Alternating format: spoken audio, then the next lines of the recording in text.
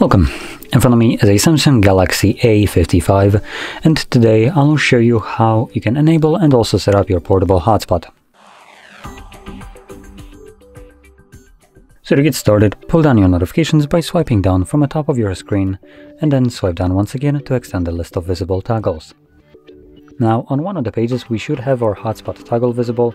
For me that is on the first page or right over here, but if you don't see it on the same page you can swipe to the left and this will show you additional page. In any case, once you see this toggle, if you're doing this the first time around, you want to hold it. This will then quickly take you to the settings where you can, number one, change the password because it is randomly generated and by default it's just absolute garbage. Once you remove it, it will give you a message that your password needs to have at least 8 characters in length. That can be letters and numbers or just letters, doesn't really matter. There we go. From there we can click on save. We also have a couple additional options like one-time password, auto hotspot, which I'm not sure what that is. Share this phone's internet connection automatically with other devices that are signed in to your Samsung account. That is actually a pretty neat option. So if you have multiple Samsung devices or multiple Samsung devices, because you can't really sign in on your Windows with Samsung account, then you can utilize the hotspot basically painlessly without needing to do anything.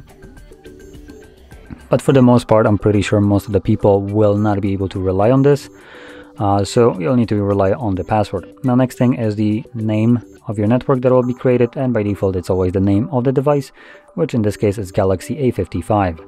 So that's the Wi-Fi that you will be looking for from the list.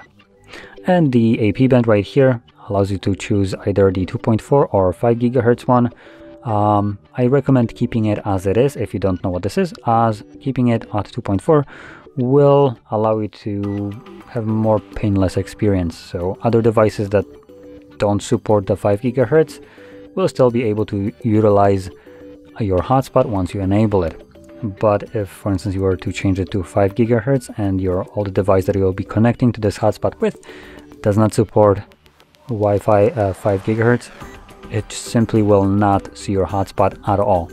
So obviously that creates a little bit of a problem, and that's why I recommend keeping it as it is, which just makes it much simpler. Anyway, from there we can select save, close this, and then find the toggle once again, and this time around simply click on it, turn off Wi-Fi. Now unfortunately on this device it's mid-range device that apparently decided to not include enough antennas, so we need to turn off our Wi-Fi in order to use a mobile hotspot. So you can't have both enabled like on any other device that is at the same price range basically, which is a bit of a bummer.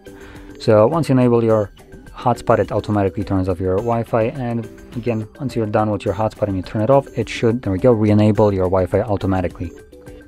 But that is something that you might want to keep in mind, as all the data will be going through your mobile data and not to the Wi-Fi. So if you don't have a big enough plan to cover that up, you might want to put some limits on it maybe. But in any case, with that being said, hopefully you found this video helpful, and if you did, don't forget to hit like, subscribe, and thanks for watching.